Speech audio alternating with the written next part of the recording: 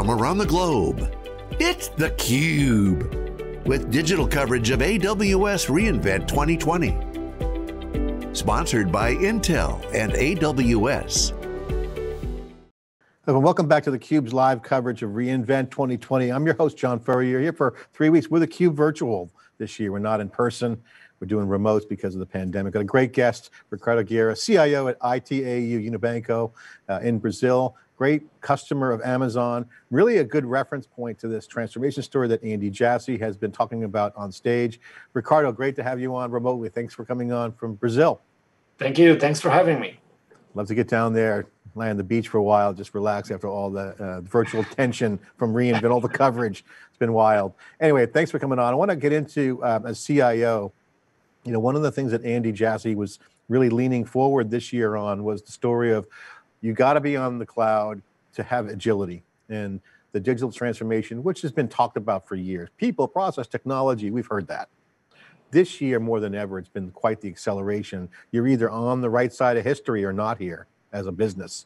Can you share your story of your transformation with Amazon? Sure, John. This story mounts back to actually a decade ago when we started discussing our digital transformation, right? When we see Itaú, we are a bank that is almost 100 years old, 96 years old. And we're a big one. We have only in Brazil 56 million customers. So it's a big company. And we have pretty much all the businesses of a universal bank, including insurance. Here in Brazil, banks also have insurance and all the rest. So from corporate banking to retail, from credit cards to investments, all sort of products. And we started in technology as early as it is in the 70s. So 1973 to be exactly when we started our current account system in mainframes, right? So you can imagine that we have invested a lot in technology over the last almost 50 years. And Itaú is very well known here in the country for the use of technology. So we have been pioneers in online transfer in the 80s. We have been pioneers using ATMs and internet banking and so on. But what happened until 2010 is that we were pretty much putting up applications one top of the other. So we were offering products and services as fast as we could, looking at the customer, trying to differentiate ourselves from competition. But definitely we were trying to move as fast as we could, but we were not taking the right care of the platform. In the sense that today, we see a lot of transformation in technology happening all the time, right? There's new stuff coming out all the time. We're seeing here in reInvent the amount of things that AWS have launched. So all the time we're seeing new stuff, which is good for the business. So the speed of this transformation is only getting faster and faster. So in order to use all of those features, to be able to leverage on new technology, your platform has to be flexible. You have to be able to adopt those new technologies without losing moment of offering new products and services, right? So again, a decade ago, we started discussing this and we said we have to invest in technology in a different way. It's not only producing solutions in financial services, but definitely we have to take care of the platform and understand how we should evolve the platform in order to, again, better offer products and services to our customers, which is by the end of the day, it's why we exist. So we started this story and we said, okay, so there's three things mainly that we have to take care in order to go into this journey.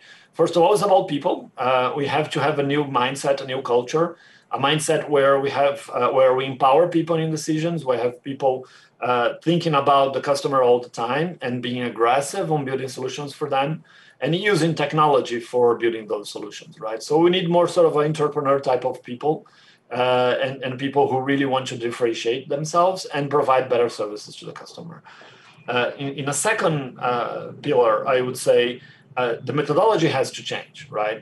You have to have an agile methodology, an agile approach, as opposed to a traditional waterfall approach with silos internally in the organization. That allows you to be faster as well and to adapt to customer needs faster.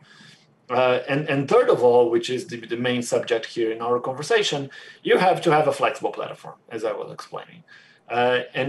So we decided to pretty much rewrite our application in an architecture where we can be flexible. So pretty much what we have is sort of a monolith where we write code, we have written code in a sequence building huge applications, right? And those huge applications are bottlenecks, and they are very hard to maintain and to evolve. What we're doing is, in a simple way, building microservices. We're breaking up those applications so we can adapt faster to whatever we see that our customers need or there's a business opportunity. Yeah. In that sense, cloud is the perfect platform to host those services, right? Because we have, we're able to have a DevOps methodology, or we're able to have service reliable engineering, site reliable engineering. We're able to have all kinds of things and services that will help us on this journey to be more flexible and faster, right? So that's why we have chosen to go to the cloud. In that sense, we've looked for a partner that was reliable, that was a leader in the market, that was able to keep up with all the technology that is coming out in the market and offer innovation in the level that we need.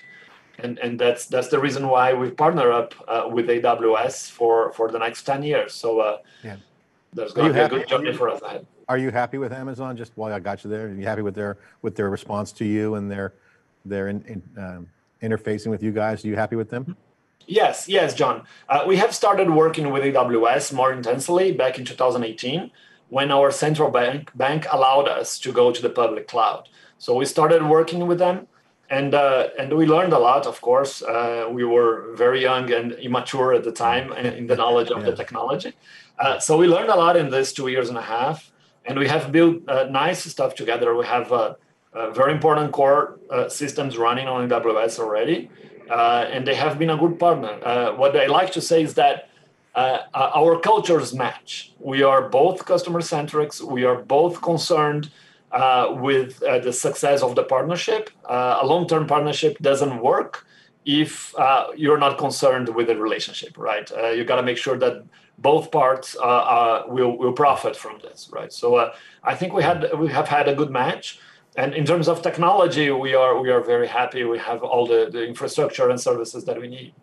Yeah, when you're building a bridge to the future together, relationships matter. I would agree, and I think that's a differentiator. I want to just touch upon, you mentioned you guys were pioneers going back, and the way you tell your story. I remember I was growing up in the 70s and kind of cut my teeth in the 80s in computer science, and remember those days. It was a very cool time. Went from mainframe client server, but there's a point where you become bloated with the monolithic. Exactly. And you're stuck with all this. We used to call it spaghetti code, right? It's all over the place, right? So and all intertwined. Then you have that moment of truth. That's something that Andy Jassy was saying on stage. I thought was interesting, and it was almost like a business school lesson of, hey, leaders, you got to get to the truth. When you guys saw the cloud, what was the mindset? Because it sounds like you guys are a pioneering culture. You like to be innovative. What was the moment? Take me through the mindset of, hey, we better get busy building or we're going to get busy dying. Take me through that mindset at that time. Sure. Very good question, John. So we literally started to suffer with our own speed, to be really transparent, right? We were seeing the market starting to speed up, all these new startups and tech companies in other industries, and we're seeing all the industries moving faster and everyone building solutions that were way better to the customer than the solutions that we were seeing, 5 or 10 years before. And it doesn't matter if you're talking about any industry, not only finance, right? So we said, okay, looks like the financial industry is going to go through the same path. And we're trying to make things more, I would say, towards the customer, and we're trying to understand customer needs better. And we actually did that. We have implemented a design thinking methodology back in 2010, a big one at the bank. And we came up with a lot of solutions building along with the customer. And we were piling up backlogs, right? And we were saying, okay, there's lots of stuff that we have to do. Yeah. We're lost in our spaghetti. Yeah. That's pretty much it, right? Yeah. So that's when we saw, okay, that's the Andy Jassy moment that you described. Stop. We have to have a better platform. We have to reorganize ourselves. Otherwise, we're going to get lost in ourselves. There's no way we can grow and invest more because we're going to get stuck in the spaghetti anyway. So we structured a very robust program of platform modernization, where we have invested over the last few years mainly, and we're going to keep on investing looking ahead, where we try to build solutions while modernizing our platform. So there's no, from our perspective, our platform is big enough to say that we cannot just rebuild the platform. Let's put a team aside and let's rebuild the bank. That would take, I don't know, 7, 8, 9 years. I don't know how long. And we would be legacy again whenever we finished. So what we do is we break up our reasoning. So we say, let's take each business as a very small component of the bank, and let's build the technological components that support that business. And let's extract those components from the monolith, from the legacy. And that's a strategy, that's a technology strategy that we have today. So we have empowered the business for them to own the platform. So they understand today that the platform is not a problem of technology, but it's actually the business. And by owning the platform, they understand that the monolith doesn't allow them to be as fast as they want, as the customer want. Yeah. So it's very straightforward for them to understand that they have to break up that platform. They have to prioritize building microservices in the cloud. So all the ideas and needs that they can identify will be much easier to implement after that. You put it on them. They have to own the business model of the platform is there. The keys to the kingdom are in their hands. You're enabling that. That's a great strategy. And I love the micro strategies, breakout, picking things out, rather than trying to boil the ocean over 7 years. That's a big mistake people make, and they end up having a legacy, outdated platform that's ready for no one, right? So, exactly. Ricardo, that's a masterclass right there in strategy. Thank you very much for sharing that insight into your bank, and congratulations, and all your innovations continues. Thanks for coming on theCUBE. Thank you so much. Okay, I'm John Furrier, host of theCUBE Virtual. We're remote this year, got great content. Stay with us on theCUBE channel here on AWS reInvent. Thanks for watching.